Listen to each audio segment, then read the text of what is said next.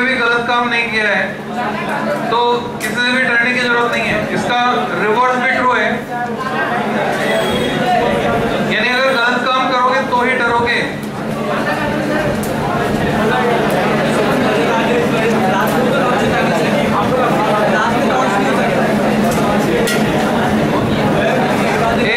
एक विद्यार्थी को वैसे भी निडर होना चाहिए, तभी सच्चाई सामने आ सकती है।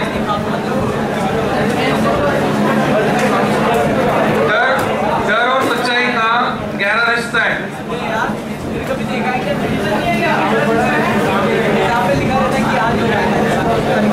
आज की डेट लगा दो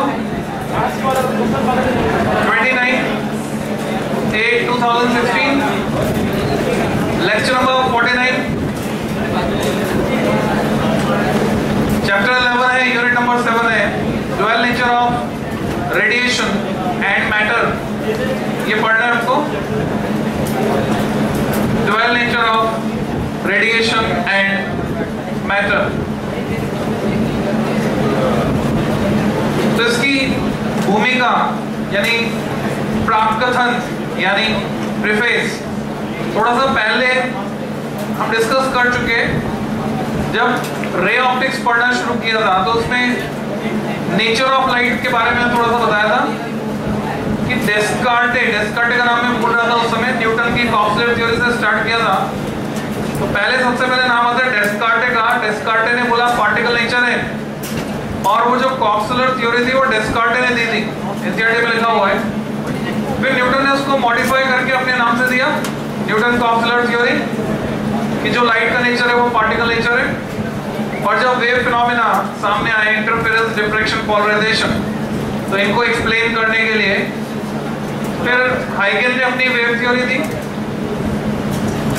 पर जैसे ही फोटो इलेक्ट्रिक इफेक्ट की खोज हुई, discovery of photo electric effect 1888 उसके आसपास, तो अब वेव नेचर मानते हुए फोटो इलेक्ट्रिक इफेक्ट को क्यों नहीं समझाया जा सकता, इस चैप्टर में सीखेंगे कि क्या प्रॉब्लम है कि वेव मान ले अगर लाइट को, तो फोटो इलेक्ट्रिक इफेक्ट का एक्सप्लेनेशन नहीं दिया जा सकता। आइंस्टाइन ने उसका एक्सप्लेनेशन दिया, तो वो एक्सप्लेनेशन क्या था वो भी सीखोगे।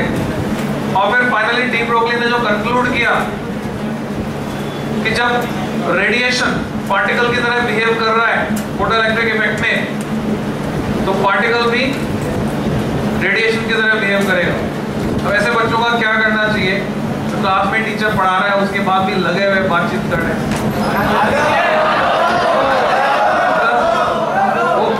वो तो बात कर ही रहा है, अब पास वाले से जिससे बात कर रहा है उसको और इन्वॉल्व कर रहे हैं। ओके, आज के लेक्चर में तुम एनसीईआरटी पढ़ना सीखोगे, प्रैक्टिस करवा रहा हूं मैं तुम्हारी, और कल के लेक्चर से टुमारो ऑनवर्ड्स तुमको एनसीईआरटी का पार्ट 2 लेकर आना है साथ में। एनसीईआरटी पार्ट 2 लेकर आना है, उससे कॉन्फिडेंस बिल्ट अप होगा तुम्हारा, क्योंकि पीछे के जो चैप्टर हैं, पीछे के चैप्टर हैं, इनमें एनसीईआरटी में जो लैंग्वेज दी हुई है वो इतनी अच्छी है, आसान है कि तुम डायरेक्ट समझ सकते हो, उसे में मार्क लगा सकते हो। तो नोट्स बनाने के लिए कैसे उनको शॉर्ट किया जाता है उस लैंग्वेज को, वो तरीका मैं तुम्हें सिखाऊंगा जिससे तुम इंडिपेंडेंट हो जाओ। In 1887 it was found that certain metals when irradiated by ultraviolet light, तो कुछ मेटल को जिन पर यूवी लाइट डाली जाती है वो नेगेटिवली चार्ज पार्टिकल एमिट करते हैं, जिनकी स्पीड काफी कम होती है। ये भी देखा गया कि जब कुछ मेटल्स को गर्म करते हैं अप टू हाई टेम्परेचर, तो ये फिर से नेगेटिवली चार्ज पार्टिकल एमिट करते हैं। जब इन नेगेटिवली चार्ज पार्टिकल्स जो इन्होंने एमिट किए गर्म करने पर, अल्ट्रावायलेट लाइट डालने पर, इनके लिए E/m स्टैंडर्ड है, तुम्हें पता होना चाहिए, चार्ज टू मास रेशियो। तो इसकी वैल्यू इलेक्ट्रॉन के लिए जे थॉम्सन ने पता की थी, वो भी तुम्हें पता होगी, कितनी? 1.76 into 10⁻⁻। माइनस आएगा कि प्लस आएगा, लॉजिकली सोच सकते हो प्लस आएगा। रीजन नीचे मास है 10⁻31 जो ऊपर जाकर प्लस होएगा। यूनिट क्या बन जाएगी? ई। चार्ज पे नापेंगे कूलम में, नीचे आ रहे हैं तो किस में नापोगे? किलोग्राम में। तो उन सब पार्टिकल्स का ई बाय एम मैच कर रहा था, और ये उतना ही था जो कैथोड रे पार्टिकल्स के लिए डिटरमाइन किया था कैथोड रे ऑब्टेन करने के बाद जे थॉमसन ने। इलेक्ट्रॉन तो बाद में नाम दिया गया था, पहले जब डिस्कवरी हुई थी तो कैथोड रे की फॉर्म में हुई थी। कैथोड रे कहाँ मिलती है? इवैक्यूएटेड, जिसमें वैक्यूम क्रिएट कर देते उसको बोलते हैं इवैक्यूएटेड, खाली कर दिया। इवैक्यूएटेड ग्लास ट्यूब में जब लो प्रेशर पे भरी हुई गैस के across large potential difference apply किया गया, जिसको बोलते हैं इलेक्ट्रिक डिस्चार्ज थ्रू गैसेस, जैसे इस ट्यूबलाइट में भी हो रहा है। तो तब ये खोज हुई कि ये सभी पार्टिकल एक जैसे दिखाई दे रहे थे, यानी इन सबका ई बाय एम सेम है। तो इलेक्ट्रॉन नाम कैसे पड़ा? J Thomson in 1897 J Thomson ने नाम दिया, name these particles as electrons and suggested, एक नंबर का क्वेश्चन बनता है किसने इलेक्ट्रॉन नाम रखा? तो जे थॉमसन ने रखा। Suggested that they were fundamental universal constituents of matter. किसी भी फॉर्म मैटर की ले लो, सभी में यूनिवर्सली मौजूद होगा electron. For his epoch making discovery, तुम्हारी जो इंग्लिश की वोकेबुलरी है उसको स्ट्रॉन्ग करो, एक नया वर्ड और सीखो, आता है तो अच्छी बात है। इपोक मेकिंग यानी बहुत बड़ा चेंज इसने प्रोड्यूस किया, इस खोज ने, इलेक्ट्रॉन की खोज ने, of electron through his theoretical and experimental investigation on conduction of electricity bye gases. He was awarded the Nobel prize in physics in 1906। तो इस काम के लिए जे थॉमसन को नोबेल प्राइज मिला। ये डिटेल एनसीईआरटी की है, एज इट इज है, और इसको ऐसे ही पढ़ना होता है जैसे मैंने तुम्हें पढ़ के समझाया, ऐसे ही समझना होता है, इसमें एक्सट्रैक्ट करने का कुछ नहीं। ये आगे की डिटेल को समझने के लिए रिक्वायर्ड है, पृष्ठभूमि है। जैसे पिच का खेलने में रोल तो होता है, पर पिच तो नहीं खेल सकता। क्रिकेट पिच का रोल है, खेलने वाले तो खिलाड़ी हैं, वैसे इसका रोल है। डायरेक्टली ये पूछा नहीं जाएगा। रिकॉर्ड किसका रखा जाता है? रिकॉर्ड ही रखा जाता है किसने कितने रन बनाए, किसने कितने विकेट लिए। तो रिकॉर्ड किसका रखा जाता है? जो पूछा जाएगा वो भी इसमें निकलेगा, पर उसको समझने के लिए पिच को भी समझना जरूरी है। In 1913 the American physicist RM. Milton का नाम आता है। फिजिक्स में भी और केमिस्ट्री में भी एनसीईआरटी का जो कॉन्फ़िगरेशन है, कंपोजिशन है, वो इस तरह का है कि क्वेश्चन किसी और चैप्टर में मिलेगा और उसकी डिटेल किसी और चैप्टर में मिलेगी तुमको। तो ये फर्स्ट चैप्टर में थी, इस पे क्वेश्चन था, डिटेल यहाँ पे RM. Milton perform the pioneering oil drop experiment for the precise measurement of the charge on an electron. Electron पे चार्ज डिटरमाइन किया मिल्टन ने ऑयल ड्रॉप एक्सपेरिमेंट से। He found that the charge on an oil drop was always an integral multiple of elementary charge 1.60 10 की power minus 19 coulomb. तो Milton experiment से हमने क्या establish किया? Electric charge is quantized. तुमसे पूछा जा सकता है who establish the quantization of charge? तो जवाब है मिल्टन। कौन से एक्सपेरिमेंट से? Oil drop experiment. From the values of charge ई, की वैल्यू मिल्टन ने बताई, at specific charge E bye M Thompson ने बताई। जब हमें ई पता चल गया, ई बाय एम पता चल गया, उसके बाद हमने मास निकाला इलेक्ट्रॉन का। ये एक आश्चर्य की बात है, एम हमें पहले नहीं पता था, पहले ई बाय एम पता चला, ई पता चला, उसके बाद हमने क्या निकाला? मास निकाला। 9.1 10 की power minus 31 kilo. We know that metals have free electrons. भाई इलेक्ट्रॉन निकल रहे हैं, कहां से निकल रहे हैं, कैसे निकल रहे हैं, क्यों निकल पा रहे हैं, सारी डिटेल डिस्कस करते हुए हम चलेंगे, समझते हुए। Negatively charge particles that are responsible for their conductivity. Current electricity में तुमने पढ़ लिया था, मेटल्स में स्पेशली कॉपर में जो फ्री इलेक्ट्रॉन डेंसिटी होती है, number of electrons present in unit volume 10⁻28 per meter cube, very large. However, the free electrons cannot normally escape out of the metal surface. बाहर निकल नहीं सकते। क्यों नहीं निकल सकते? सिंपल सा रीजन है, जैसे निकलेंगे an electron attempts to come out of the metal, the metal surface acquires a positive charge. Metal surface positive हो जाएगी। जिन बच्चों की अंग्रेजी कमजोर है, ये मौका है उनके पास अंग्रेजी स्ट्रॉन्ग करने का। ऐसे ही स्ट्रॉन्ग की जाती है, ऐसे मतलब से समझा जाता है, हिंदी है अंग्रेजी है, ऐसे सेंटेंस बनेगा। जितना ज्यादा पढ़ोगे इस तरह की सेंटेंस फॉर्मेशन को, ये तुम्हारी हैबिट में आ जाएगा, अपने आप सेंटेंस फॉर्म होने लगेंगे तुमसे। ग्रामर सीखने की जरूरत नहीं होती है। And pulls the electron back to the metal, जैसे इलेक्ट्रॉन निकला, पीछे जो मेटल है वो पॉजिटिवली चार्ज हो गया। अब हमें पता है unlike charges attract each other, वो वापस खींच लेगा इलेक्ट्रॉन को, pools back. The free electron is thus held inside the metal surface by the attractive forces of the ions. पीछे जो ions बचे वापस खींच लेते हैं। Consequently, the electron can come out of the metal surface only if it has got sufficient energy to overcome the attractive pull. अगर उसके पास इतनी एनर्जी है कि अट्रैक्टिव पुल से खींचकर बाहर आ सकता है तो आ सकता, नहीं तो नहीं आ सकता। तो यहाँ पर किसकी भूमिका तैयार हो गई? Work function. तो पहली डेफिनेशन जो तुम्हें लिखनी है, हेडिंग लगाओगे वर्क फंक्शन। ये एग्जाम में आती, पूछी जाती है, केमिस्ट्री में भी पूछते हैं, फिजिक्स में भी पूछते हैं। You have to right work function with symbol phi subscript 0। हालांकि W भी यूज करते हैं और कभी कभी W0 भी यूज करते हैं। एनसीईआरटी में फाई 0 यूज किया। तुम ऑलरेडी केमिस्ट्री में इसको पढ़ चुके हो, तो तुम जानते हो अच्छे से वर्क फंक्शन वो मिनिमम एनर्जी होती है जो कि मेटल की सरफेस से इलेक्ट्रॉन को निकालने के लिए चाहिए। अब जब हमें डेफिनेशन बनानी है, एक तरीका तो जैसे तुम देख रहे हो यहाँ पे, a certain minimum amount of energy is required to be given to an electron to pull it out from the surface of the metal. Thus, minimum energy required by an electron to escape. अब definition का ये जो method होता है, इसमें last में language बढ़ जाती है, is called the work function of the metal.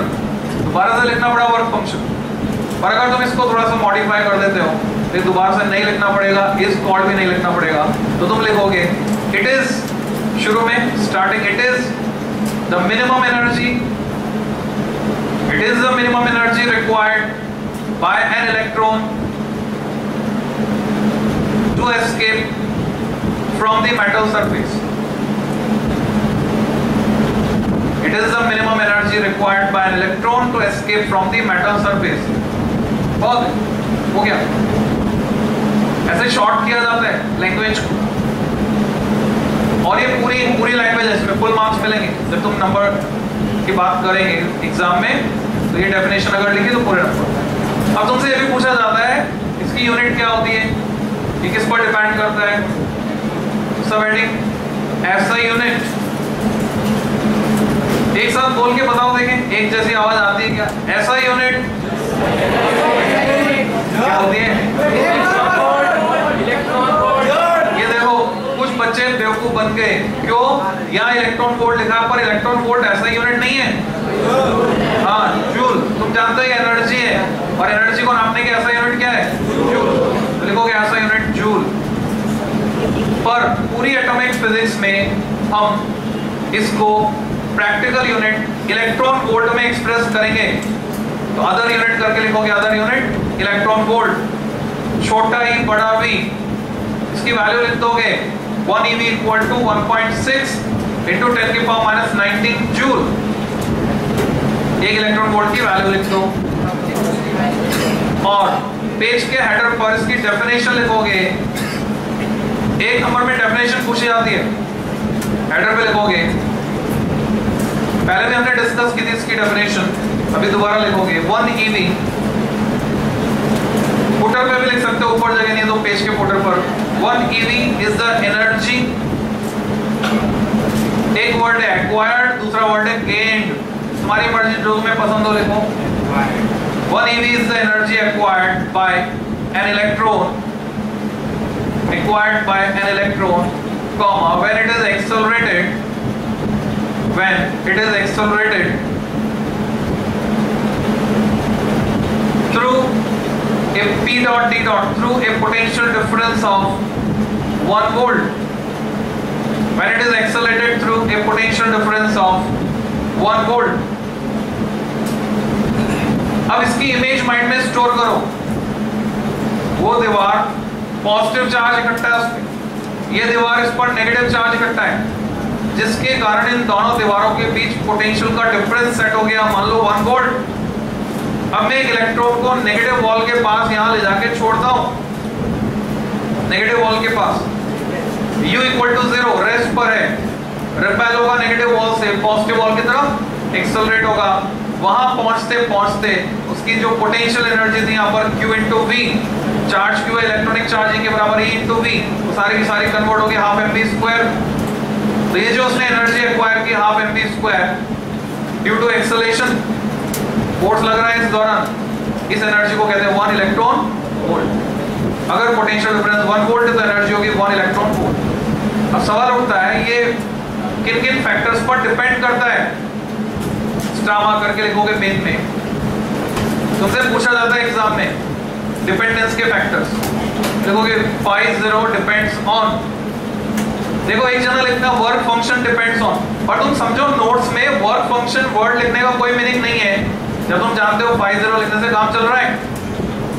तुम्हारे नोट्स कैसे होने चाहिए, शॉर्ट, प्रिसाइज, और कैसे होने चाहिए वो भी समझाऊंगा अभी। कैची होने चाहिए, कैची, एक वर्ड होता है कैची, जो तुरंत से पकड़ में आ जाए। जैसे कई गाने होते हैं उनके, किसी के लिरिक्स, किसी की धुन कैची होती है, वो चढ़ जाती है जुबान पर, दिमाग में बजने लगती है। तो नोट भी कैसे होने चाहिए, कैची, देखते ही समझ में आ जाए।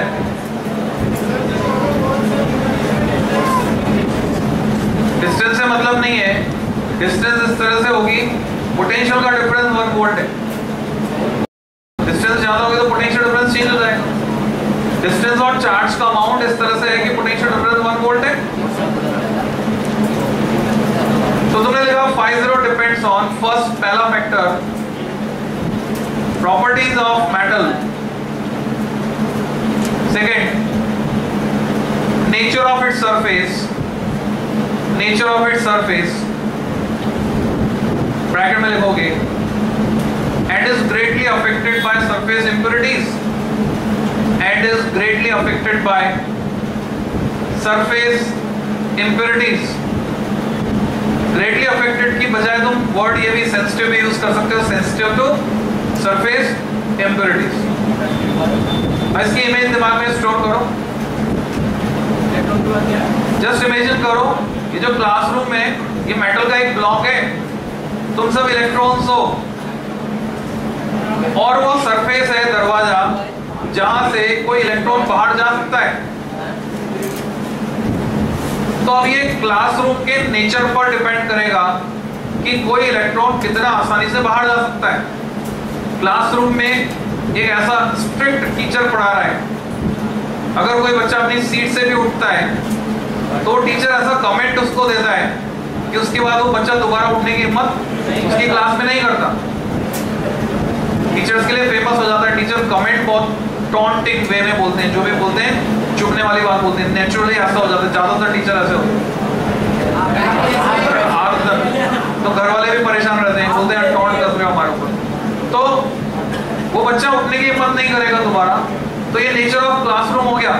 और दूसरा, टीचर लीनियंट है, बच्चे को जब उठना है, जाना है, पानी पीने जाना है, टॉयलेट जाना है, कभी भी जा रहा है, उठ रहा है, आ रहा है, जा रहा है, तो वहां काम आसान हो गया।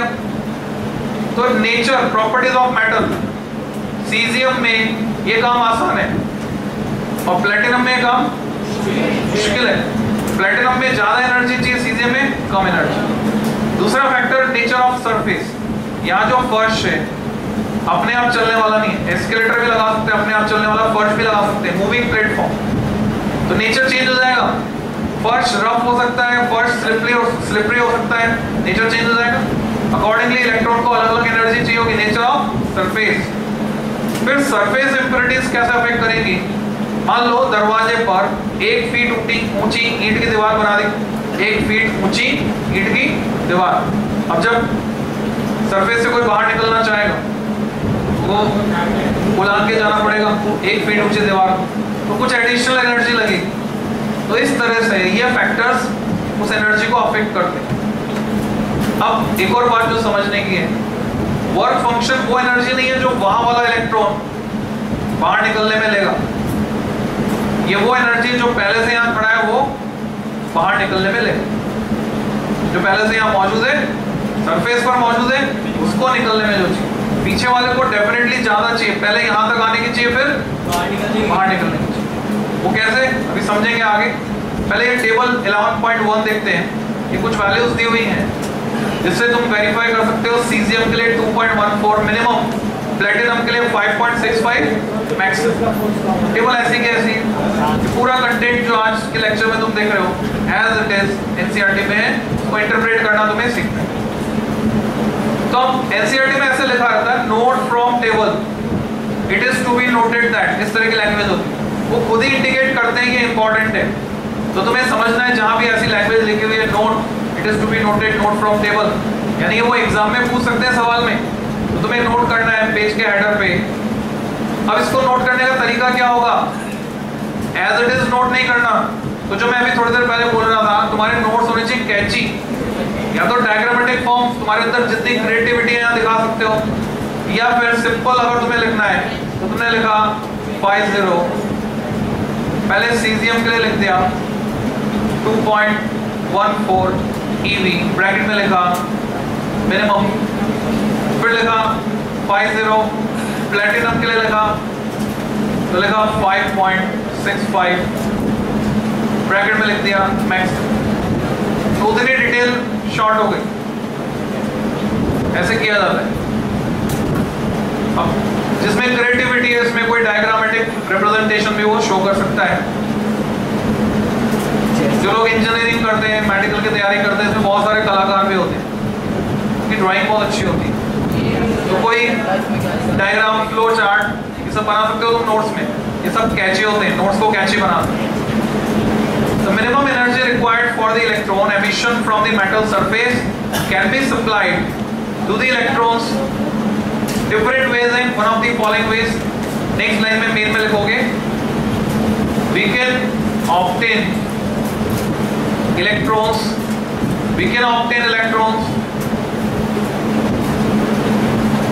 using following methods, plural में methods, डैश लगा। हमारे पास कुछ मेथड्स हैं जिनसे हम इलेक्ट्रॉन ऑब्टेन कर सकते हैं। सवाल होता है क्यों चाहिए इलेक्ट्रॉन, क्या करेंगे उनका? तो जवाब है, हमारे पास जितने भी अप्लायंसेस हैं, चल रहे हैं, ट्यूबलाइट, पंखा, कैमरा, मोबाइल फोन, ये प्रोजेक्टर, ये सब कौन चला रहा है? इलेक्ट्रॉन। तो इनको चलाने के लिए हमें इलेक्ट्रॉन चाहिए। चलाना सीखेंगे चैप्टर इलेक्ट्रॉनिक्स में, कैसे कंट्रोल करना है वो इलेक्ट्रॉनिक्स में सीखेंगे। उसका बेसिक क्या इस चैप्टर में आ जाएगा थोड़ा। तो सबसे पहले तो चाहिए, अभी तो कंट्रोल करेंगे। तो मैं यहाँ क्लास में पढ़ाने आ गया, बच्चा एक भी नहीं तो पढ़ाऊंगा किसको? सबसे पहले तो स्टूडेंट्स चाहिए, तब जाकर क्लास लगेगी। तो अब हमारे पास 4 डिफरेंट मेथड है। सबसे पुरानी टेक्निक है फर्स्ट थर्मियोनिक एमिशन। नाम से ही क्लियर हो जाता है, थर्मियोनिक यानी टेम्परेचर से रिलेटेड। बस तुम्हें हेडिंग लगाना और कुछ नहीं, बाकी पढ़ सकते हो, पढ़ने के लिए तुम फ्री हो। और ध्यान से सुनो, सुनना जरूरी है। तो थर्मियोनिक एमिशन, टेम्परेचर लेकर, हीट लेकर, टेम्परेचर की वजह से थर्मल एजिटेशन हो रहा है, इलेक्ट्रॉन वाइब्रेट कर रहा है वायलेंटली, और टेम्परेचर बढ़ाया और वायलेंटली वाइब्रेट करते करते छूट जाता है, निकल जाता है। तो इसको बोलते हैं थर्मियोनिक एमिशन। जब एनर्जी बढ़ जाएगी और बढ़कर किससे ज्यादा हो जाएगी? वर्क फंक्शन से ज्यादा हो गई तो इलेक्ट्रॉन निकल जाएगा। तो सबसे पुराना तरीका है। इसकी इमेज देखो, विजुलाइज करो। कोई फिलामेंट है, वो गर्म हो रहा है, जैसे बल्ब का फिलामेंट, जिससे इलेक्ट्रॉन्स निकलते हैं। ट्यूबलाइट के अंदर फिलामेंट, उससे इलेक्ट्रॉन्स निकलते हैं। ये इलेक्ट्रॉन निकल तो गए, पर आगे हमारे किसी काम के नहीं है। अगर हम चाहते हैं हमारे काम के हों, कंट्रोल करना पड़ेगा। जैसे किसी ने मवेशी छोड़ दिए, सड़कों पे घूम रहे, अभी किसी काम के नहीं है, अभी और प्रॉब्लम क्रिएट कर रहे हैं, रास्ता रोक रहे हैं। तो तरीका क्या है? Systematic arrangement. मवेशियों के लिए एक बाड़ा बना दिया जाए और वहां पे उनके चारे और पानी की व्यवस्था हो। हर ब्लॉक में एक बाड़ा हो, तो मवेशी चल के अपने आप वहीं जाएगा, वहीं रेस्ट करेगा। तो हमने यहाँ एनोड लगा दी, अपोजिटली चार्ज इलेक्ट्रोड, तो वो इलेक्ट्रॉन को अट्रैक्ट करेगी। प्लस अरेंजमेंट में थोड़ा सा चेंज किया, या ये खुद ही कैथोड का काम कर रहा था, या बोले एमिटर का काम कर रहा था। एमिटर यानी एमिट करने वाला, उत्सर्जक, इलेक्ट्रॉन उत्सर्जित कर रहा था, एमिट कर रहा था। और यहाँ पर हमने इनडायरेक्ट वे यूज किया, कैथोड को गर्म कर रहे हैं फिलामेंट से, कैथोड गर्म हो रही है और फिर वो इलेक्ट्रॉन एमिट कर रही है। जैसे इलेक्ट्रॉन एमिट करती है, कैथोड खुद पॉजिटिवली चार्ज होती है, इलेक्ट्रॉन को वापस खींचने की कोशिश करेगी, और इलेक्ट्रॉन के पास सफिशिएंट एनर्जी है, वो आगे पहुंच जाएगा, फिर एनोड के इन्फ्लुएंस में आ जाएगा, एनोड इसको खींच लेगी। तो ये इलेक्ट्रॉन तो पॉजिटिव होते होते धीरे धीरे खत्म हो जाएगी, इलेक्ट्रॉन लूज करती करती, क्योंकि इलेक्ट्रॉन में मास भी होता है। तो हमें एक ऐसा मैकेनिज्म चाहिए जो इसको कंपेंसेट करे। तो यहाँ एक्सटर्नल सर्किट में जोड़ देते हैं इनको। तो ये जो इलेक्ट्रॉन यहाँ पहुंचता है, ये एक्सटर्नल सर्किट से वापस कैथोड को मिल जाता है। तो कंटिन्यूएशन में ये प्रोसेस चलता रहता है। तो इस तरह से हम इलेक्ट्रॉन कहाँ ऑब्टेन करते हैं? थर्मोनिक एमिशन से।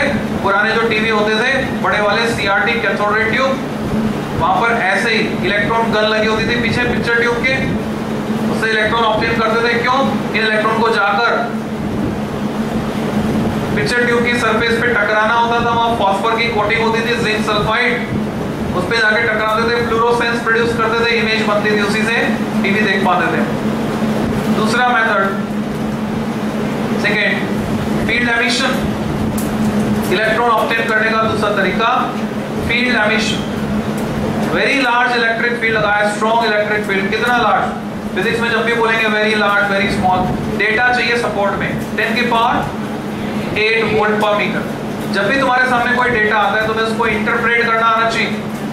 कंपेयर करो दिमाग में, क्या ये ज्यादा है, क्या ये बहुत ज्यादा है, क्या ये कम है, क्या ये मॉडरेट है। तो सवाल आता है किससे ज्यादा है, तो किससे ज्यादा है? तो स्पीड ऑफ लाइट से थोड़ी कंपेयर कर सकते हो तुम इसको। ये तो वोल्ट पर मीटर है। इलेक्ट्रिक फील्ड का कंपैरिजन इलेक्ट्रिक फील्ड से होगा, फोर्स का कंपैरिजन फोर्स से होगा, वेलोसिटी का कंपैरिजन वेलोसिटी से होगा।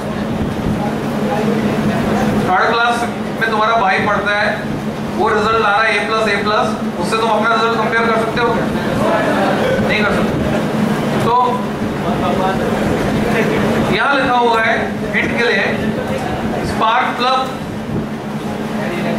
और रेफरेंस के लिए तुम्हारे पास एक डेटा है, अगर तुम्हें याद रहा हो इलेक्ट्रोस्टैटिक्स चैप्टर में तुमने पढ़ा था डाइलेक्ट्रिक स्ट्रेंथ ऑफ एयर।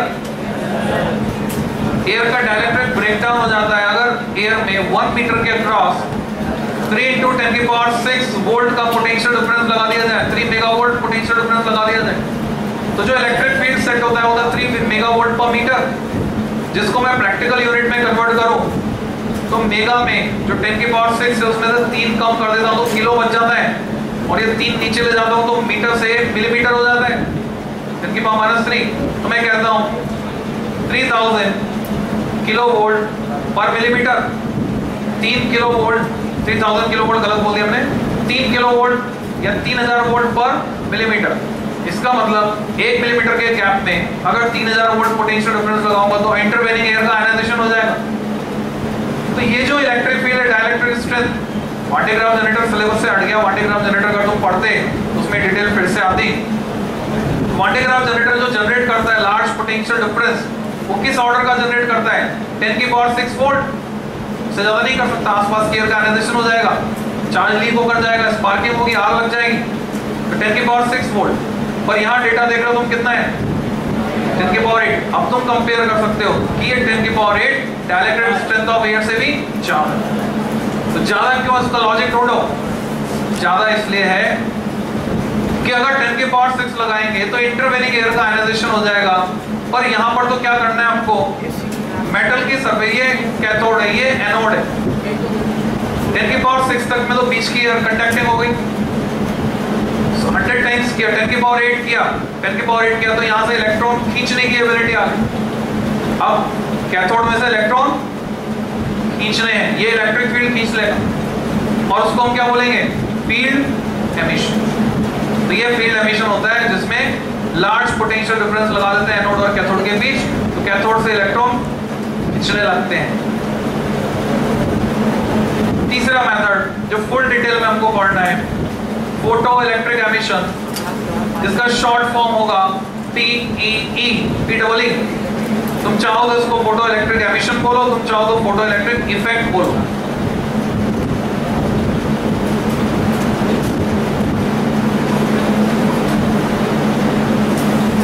इसमें तुम्हें लिखना है जो बोर्ड पर है,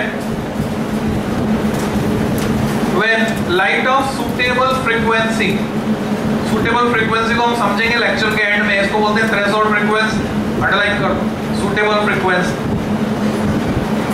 when light of suitable frequency illuminates a metal surface,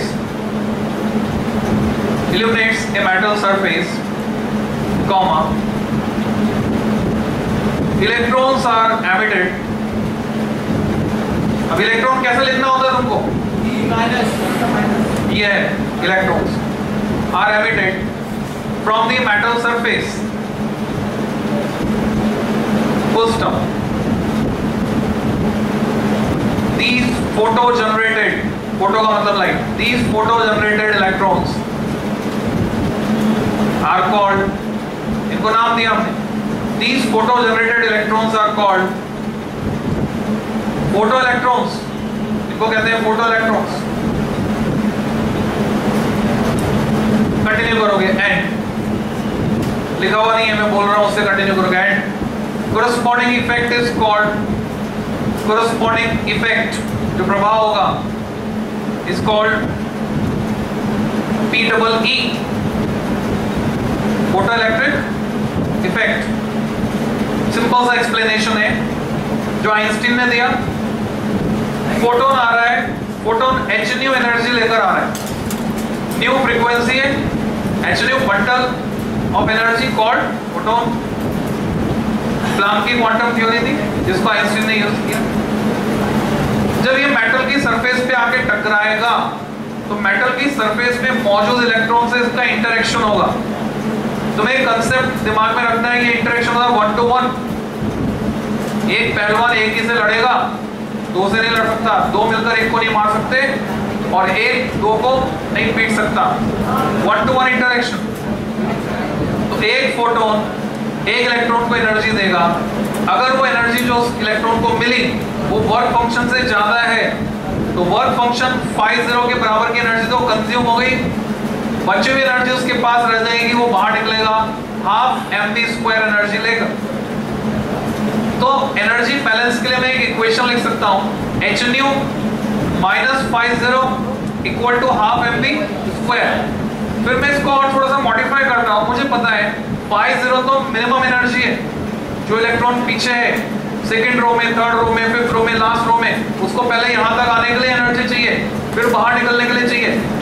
इसका मतलब उसकी काइनेटिक एनर्जी कम होगी। तो अगर मैं इक्वेशन में लिख रहा हूं h न्यू माइनस 50, इसका मतलब मैं मैक्सिमम काइनेटिक एनर्जी की बात कर रहा हूं। तो एक्सप्रेशन में हम क्या लिख देते हैं, हाफ mv सबस्क्रिप्ट मैक्स का square, half mv max square, maximum kinetic energy. तो ये आइंस्टीन का एक्सप्लेनेशन था, आइंस्टीन ने इक्वेशन दी, आइंस्टीन इक्वेशन के नाम से इसको हम जानते हैं।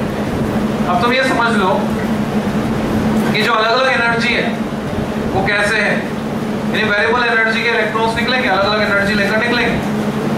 जस्ट इमेजिन करो 15 अगस्त या 26 जनवरी, और जैसे पहले हुआ करता था 4 लड्डू एक थैली में मिलते थे, ठीक है, स्कूल में। तो बच्चे क्लासरूम में लाइन बनाकर निकल रहे हैं और जो लड्डू बांटने वाला है वो सबको लड्डू पकड़ाता हुआ आगे जा रहा है, पीछे तक जा रहा है। अब जैसे जैसे कोई बच्चा दरवाजे से निकल रहा है, जिस बच्चे को जस्ट अभी लड्डू मिला है उसका लगभग पूरा लड्डू ही बचा हुआ है। कंडीशन ये है कि जैसे लड्डू मिलता है खाना शुरू कर देते हैं, तो उसका लड्डू लगभग पूरा बचा हुआ है। पीछे जाएंगे, लड्डू पहले मिल चुका है, पर जब तक वो यहाँ तक पहुंचेंगे तब तक लड्डू थोड़ा खत्म हो जाएगा। यानी जो बिल्कुल पीछे वाला होगा उसका लड्डू सबसे ज्यादा खत्म हो जाएगा, यानी जब वो बाहर निकलेगा तो सबसे कम अमाउंट में उसके बाद मिठाई बचेगी। वो जो मिठाई है अमाउंट में वो है एनर्जी, काइनेटिक एनर्जी, ठीक है। इसलिए अलग अलग काइनेटिक एनर्जी के फोटो इलेक्ट्रॉन निकलेंगे, ये बात तुम्हें समझ।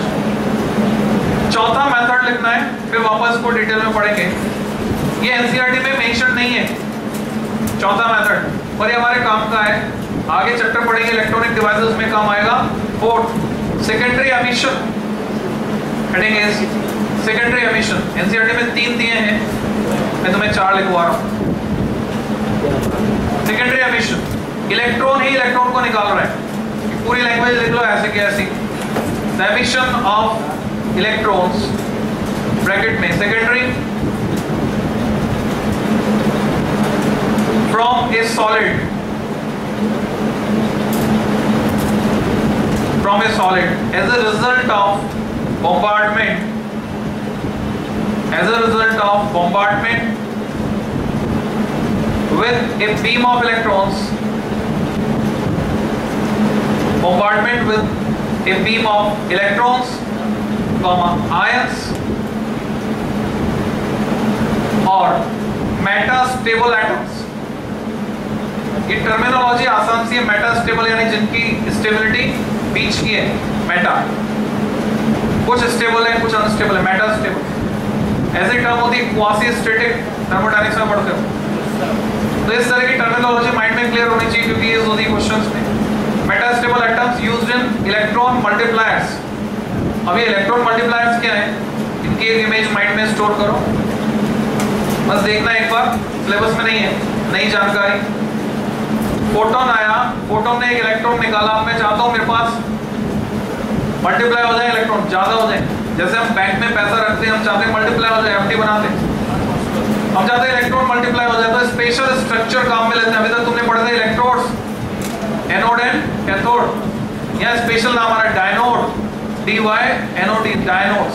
तो ये डायनोड्स हैं ऊपर नीचे जो लगे हुए हैं, और इन डायनोड्स की मदद से इलेक्ट्रॉन मल्टीप्लाई होता जा रहा है। यहाँ देखो इलेक्ट्रॉन बहुत सारे हो गए, तो कैसे हो रहा है सेकेंडरी एमिशन, इलेक्ट्रॉन ही इलेक्ट्रॉन को निकाल रहे हैं, इतनी ज्यादा एनर्जी उसमें कि वो दूसरे इलेक्ट्रॉन को निकाल दे रहा है।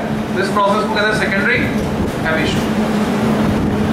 Next heading photo electric effect, ये नंबर लगाओगे 11.3, एनसीईआरटी में एज इट इज मिलेगा तुम्हें 11.3, सब हेडिंग लगाओगे 11.3.1 हर्ट्ज ऑब्जर्वेशंस। लिखना कुछ नहीं है, बस हेडिंग लगाना है। हेडिंग लगाने के बाद ध्यान से सुनोगे। The phenomena of photoelectric emission was discovered in 1887 by Heinrich Hertz during his electromagnetic wave experiments। जो लास्ट चैप्टर तुमने पढ़ा था EMW, उसमें तुमने पढ़ा था hertz apparatus, spark gap transmitter, spark gap oscillator. उसमें एक एलसी ऑसिलेटर था, कैपेसिटर की प्लेट से 2 नॉब जुड़ी हुई थी, उनके बीच स्पार्किंग होती थी, और उसको डिटेक्ट करने के लिए सामने एक डिटेक्टर रिंग लूप लगा हुआ था, रिंग डिटेक्टर उसको नाम दिया था हमने। उसमें स्पार्किंग होती थी जो ये इंडिकेट करती थी कि ये वेव्स मौजूद है। तो हर्ट्ज ने क्या ऑब्जर्व किया, in his experimental investigation on production of EM waves by means of a spark discharge, Hertz observed that a high voltage spark across the detector loop were enhanced। क्या उसने observe किया, जो high voltage spark है वो बढ़ जाते हैं, enhance मतलब बढ़ जाते हैं। कहाँ पर, डिटेक्टर लूप में। कब बढ़ जाते हैं, when the emitter plate, अब emitter plate किसको बोलेंगे, जो इलेक्ट्रॉन एमिट कर रहा है उसको बोलेंगे एमिटर। तो जो कैपेसिटर वाली प्लेट्स थी उन पर was illuminated by ultraviolet light from an arc lamp। UV light डालते हैं किससे, आर्क लैंप से। तुम में से कितने बच्चों ने आर्क लैंप देखा है, हाथ उठाओ। लैंप तो सबने सुना है, अलग अलग तरह के लैंप होते हैं, टेबल लैंप होता है स्टडी के लिए, नाइट लैंप होता है रात में अंधेरे में जलाने के लिए। ये आर्क लैंप क्या होता है, कौन बताएगा? तो ये सब इमेजेस होनी चाहिए, वर्ड नहीं होने चाहिए, इमेजेस होनी चाहिए तुम्हारे माइंड में। आर्क लैंप मतलब एक इमेज आनी चाहिए, ऐसा कुछ। तो टेस्टर में ऑरेंज कलर की लाइट जलते हुए देखते हैं। जितने भी तरह के इंडिकेटर लाइट्स होती हैं जो बताती हैं कि सप्लाई लाइन आ रही है कि नहीं आ रही, लाल रंग का प्लास्टिक लगा होता है कि बिजली आ रही कि नहीं आ रही, मेन स्विच में लगी होती है। ये सब में पीछे कांच का एक बल्ब होता है जिसमें नियॉन गैस भरी होती है, और उस बल्ब को ध्यान से देखोगे तो राउंड शेप 2 इलेक्ट्रोड उसमें ऐसे लगे होते हैं, उसमें कोई फिलामेंट नहीं होता। नियॉन गैस के बीच, इन दोनों इलेक्ट्रोड के बीच एक आर्क प्रोड्यूस होता है, उससे रोशनी निकलती है, उसको कहेंगे आर्क लैंप। ये नियॉन आर्क बनता है यहाँ पर। ऐसे जो ट्यूबलाइट है, ट्यूबलाइट में जो झपक के जलने वाली होती है, चॉप वाली, इलेक्ट्रिकल चॉप वाली, इसमें स्टार्टर लगा होता है। तुमने ध्यान दिया हो तो स्टार्टर अगर ट्रांसपेरेंट है तो उसमें से भी बैंगनी रंग की रोशनी बाहर आती है जब वो जलाते हैं। इस स्टार्टर को फोड़ के देखोगे, इसके अंदर भी एक कांच की ट्यूब है, वो होती है आर्गन ट्यूब। उसमें आर्गन गैस भरी रहती है, उसको आर्गन ट्यूब। उसमें भी 2 इलेक्ट्रोड्स होती हैं जिनमें कोई फिलामेंट नहीं होता। एक इलेक्ट्रॉन तो राउंड शेप्ड होती है, दूसरी एक पत्ती होती है पतली, वो ऐसे मुड़ी हुई होती है इसके पास। इन दोनों के बीच में जो एयर गैप है वहां स्पार्किंग होती है। अगर तुम फायर अलार्म बनाना चाहते हो प्रोजेक्ट में या वैसे ही फायर अलार्म, तो घंटी या बजर तो तुम्हें बाजार से मिल जाएगा, हूटर मिल जाएगा। और उसको एक्टिवेट करने के लिए जो तुम्हें सर्किट चाहिए, स्विचिंग सर्किट, उसके लिए तुम ये आर्गन ट्यूब यूज कर सकते हो। जब तुम इसे गर्म करते हो, हीट एक्सपांशन की वजह से जो मुड़ी हुई पत्ती है फैलती, तो जब ये फैलेगी सीधी होगी तो इसके साथ कनेक्ट हो जाएगी। जैसे ही कांटेक्ट मेक होगा सर्किट चालू, और जब आग नहीं होगी, ठंडी हो जाएगी, वापस मुड़ जाएगी, सर्किट ब्रेक हो जाएगा। तो फायर अलार्म में इसको हम यूज कर सकते हैं। तो ये हर्ट्ज ने ऑब्जर्व किया। हर्ट्ज के बाद लेनार्ड और हॉलबॉक्स, उन्होंने भी ऑब्जर्वेशंस लिए।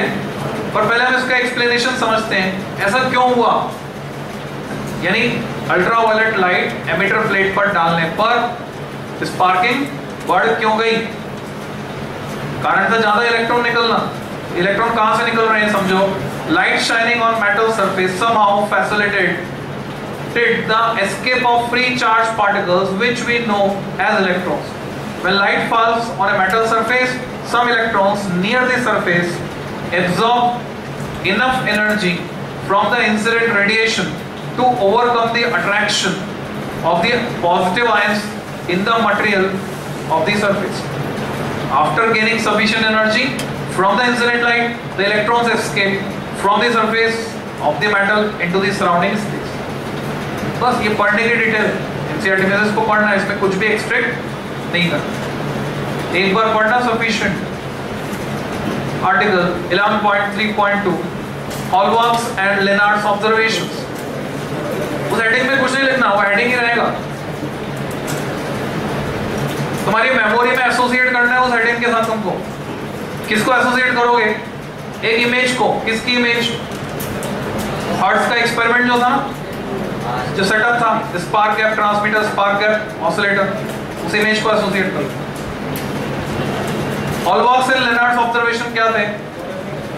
लेनार्ड के एक्सपेरिमेंट को तो फुल डिटेल में पढ़ेंगे, हॉलबॉक्स के बारे में भी पढ़ेंगे। Leonard observed that when ultraviolet radiations were allowed to fall on the emitter plate of an evacuated glass tube enclosing 2 electrodes, current flows in the circuit. Figure 11.1 अभी दिखा रहा हूं तुमको।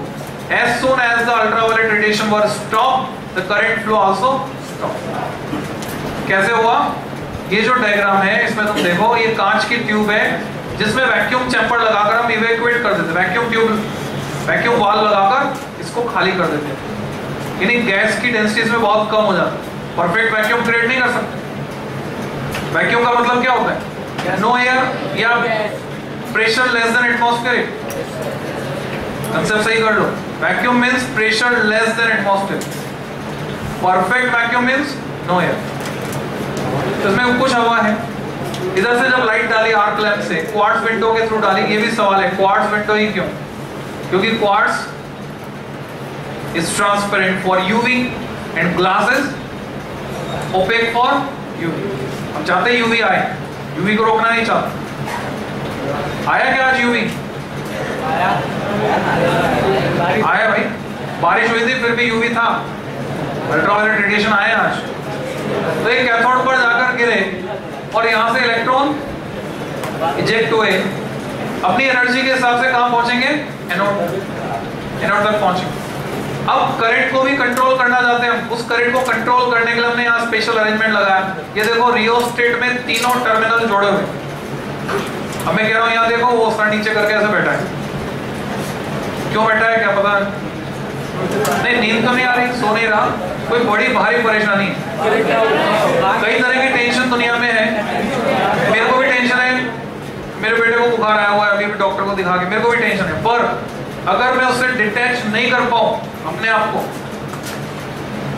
तो मैं कोई भी काम ठीक से नहीं कर सकता। हर किसी को टेंशन है, तुम्हारी टेंशन से बड़ी बड़ी टेंशन दुनिया में है। Just think about. तो अगर हम उसी में पचड़े में पड़ जाएंगे तो और आगे कुछ निकलने वाला नहीं है, आउटपुट नहीं आने वाला। तो अपने आप को प्रैक्टिस बनाओ, इसको टेंशन से डिटैच करने की प्रैक्टिस बनाओ। यहाँ देखो ये इलेक्ट्रॉन छूटे एनोड तक पहुंचे, रियोस्टेट के तीनों टर्मिनल काम में आ रहे हैं, जबकि तुमने प्रैक्टिकल में जब भी काम में लिया होगा एक ऊपर जॉकी जोड़ते हो, नीचे कोई सा एक, तीनों टर्मिनल जोड़ोगे तो पोटेंशियल डिवाइडर की तरह काम करेगा। यहाँ जॉकी स्लाइड करने पर पोटेंशियल डिफरेंस चेंज होगा। और ये जो कम्यूटेटर नाम है डायरेक्शन रिवर्सिंग की, कल बनाऊंगा मैं तुमको, सिखाऊंगा इसका फंक्शन। यहाँ से हम चाहे तो कैथोड को पॉजिटिव पोलैरिटी दें, चाहे तो कैथोड को नेगेटिव। ऐसा क्यों करना चाह रहे हैं? कैथोड को नेगेटिव बनाते हैं, पॉजिटिव क्यों बनाना चाहते हैं समझो। अगर मैंने कैथोड को पॉजिटिव, एनोड को नेगेटिव बना दिया तो ये जो इलेक्ट्रॉन एनोड की तरफ आ रहे हैं, एनोड इनको धक्का दें, रिपेल करना शुरू करें। ऐसा करके हम ये जानना चाहते हैं कि उन इलेक्ट्रॉन में कितनी एनर्जी, कितनी ताकत है। मैं जैसे जैसे एनोड पोटेंशियल बढ़ाता जाऊंगा नेगेटिव में, इलेक्ट्रॉन रुकना शुरू होंगे। अब भी कुछ आ रहे हैं, मतलब उनमें उससे भी ज्यादा ताकत है। जितना मैंने लगाया potential difference charge into potential, उससे ज्यादा ताकत है इलेक्ट्रॉन वोल्ट में। V मैं नीचे से लगा रहा हूँ, उसको E से मल्टीप्लाई कर दूंगा चार्ज से, तो इलेक्ट्रॉन वोल्ट में एनर्जी बन जाएगी डायरेक्ट। बहुत आसान है वोल्ट को इलेक्ट्रॉन वोल्ट में बदलना, तो E से मल्टीप्लाई कर दो तो मुझे पता चल जाएगा जो मैक्सिमम काइनेटिक एनर्जी है जिसके पास, वो कितनी है। मैक्सिमम काइनेटिक एनर्जी डिटरमाइन कर सकता हूँ। तो उसको मैंने रोका, उसके लिए मैंने कितना पोटेंशियल लगाया, मान लो V लगाया, तो मैं उस V को बोलूंगा स्टॉपिंग पोटेंशियल। कौन सा पोटेंशियल है? रोकने वाला। तो मैं इसको दिखाऊंगा V सबसेट 0 से, और जैसे मैं उसको E से मल्टीप्लाई कर दूंगा बन जाएगी स्टॉपिंग एनर्जी EV0, जैसे इलेक्ट्रॉन वोल्ट में था। तो इसके लिए ये सेटअप हमने बताया। कंक्लूजन क्या निकला? These observations indicate that when UV radiations fall on the emitter plate C, electrons are ejected from it, which are attracted towards the positive collector plate A by the electric field. The electrons flow through the evacuated glass tube, resulting in the current flow. तुम्हारी ये speed होनी चाहिए, practice करके बनानी। और पढ़ते वक्त logically पढ़ना है। 10 कॉमा रुकोगे थोड़ा सा। Light falling on the surface of the emitter causes current in the external circuit. Hallwalks and Lennard studied how this photo current varied with collector plate potential and with frequency and intensity of incident light. Graph plot करेंगे कि जो photo electric current है plate के potential के साथ, frequency के साथ, intensity के साथ कैसे चेंज होता है। तुमने अगर खबर पढ़ी हो रिसेंटली आईआईटी में स्पेशल क्लासेस लगानी पड़ रही है उनको इंग्लिश की। बच्चे इंग्लिश समझते नहीं, उसकी वजह से बहुत सारे बच्चे छोड़ देते हैं। उनको स्पेशल ट्रेन करने के लिए एफर्ट्स कर रहे हैं। तो तुम लोग प्रैक्टिस करके जाओ भाई। Hallwalks in 1888 undertook the study further and connected. अब Hallwalks ने क्या किया? एक लेक्चर में मैंने डिस्क्राइब किया था, कोशिश करो सोचो, याद आएगा तुमको। A negatively charged zinc plate to an electroscope. उसने गोल्ड इलेक्ट्रोस्कोप लिया, उससे एक नेगेटिवली चार्ज जिंक प्लेट को जोड़ दिया और उस पर उसने यूवी रेडिएशन डालना शुरू किया। उसने देखा जो इलेक्ट्रोस्कोप में डाइवर्जेंस था लीफ के बीच में धीरे धीरे कम हुआ, 0 हो गया। डाइवर्जेंस 0 का मतलब प्लेट न्यूट्रल हो गई। अभी भी उसने चालू रखा प्लेट पर रेडिएशन डालना, डाइवर्जेंस फिर से बढ़ गया। रीजन, जो जिंक प्लेट पर नेगेटिव चार्ज था वो खत्म हुआ इलेक्ट्रॉन निकलने की वजह से। अब इलेक्ट्रॉन तो निकल गए, न्यूट्रल हो गई, अभी भी इलेक्ट्रॉन निकलना चालू है क्योंकि यूवी डाल रहे हैं। एक्सेस में जो दिए थे वो खत्म हुए अभी तो। अब जो उसमें से थे वो भी निकलना शुरू रहेंगे। तो अभी जिंक प्लेट पॉजिटिवली चार्ज, और जैसे जैसे पॉजिटिव चार्ज होगी लीफ वापस डाइवर्ज हो जाएंगे, क्योंकि इलेक्ट्रोस्कोप ये तो डिस्टिंग्विश कर नहीं सकता कि नेगेटिव है कि पॉजिटिव। ये हॉलबॉक्स का एक्सपेरिमेंट था। फर्दर द अनचार्ज जिंक प्लेट, अगर वो अनचार्ज लगाता है वो पॉजिटिवली चार्ज हो जाती है when it is irradiated bye ultraviolet light.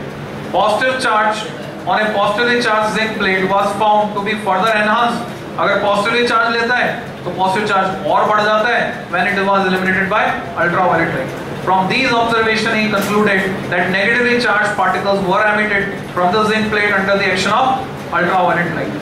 ये निष्कर्ष निकाला कि ये इलेक्ट्रॉन निकल रहे हैं, ठीक है, या नेगेटिवली चार्ज पार्टिकल्स निकल रहे हैं, ये इसका conclusion. After the discovery of electron in 1897, it became evident that the incident light causes electrons to be emitted from the emitter plate. Due to negative charge, the emitted electrons are pushed towards the collector plate, जो खुद positively charged है by the electric field. Olbach and Leonard also observed that when UV light fell on the emitter plate, no electrons were emitted at all. यहाँ पर NCERT में misprint हो गया है, ठीक है, UV नहीं लिखा होना चाहिए, क्या लिखा होना चाहिए, सिर्फ लाइट। समझो क्यों। अगर हम इसको पढ़ते हैं, when light fell on the emitter plate, no electrons were emitted at all. कब? When the frequency of the incident light was smaller than a certain minimum value called the threshold frequency. यहां से तुम difference करना सीखते हो intensity और frequency. लाल रंग की रोशनी, इंटेंसिटी तुम कितनी भी बढ़ा लो, कितनी भी इंटेंस लाइट, जिंक की प्लेट से कभी इलेक्ट्रॉन इजेक्ट नहीं करा। बैंगनी रंग की रोशनी, वायलेट, कितनी भी डल क्यों नहीं हो, मध्यम, बिल्कुल कम इंटेंसिटी वाली, तो भी फोटो इलेक्ट्रॉन इजेक्ट हो जाते हैं। ये मेजर फीचर है फोटो इलेक्ट्रिक इफेक्ट का, जिसकी वजह से फोटो इलेक्ट्रिक इफेक्ट का एक्सप्लेनेशन वेव नेचर मानकर हम नहीं दे सकते, ठीक है। तो आज के लिए इतना काफी है, नेक्स्ट क्लास में आगे पढ़ेंगे।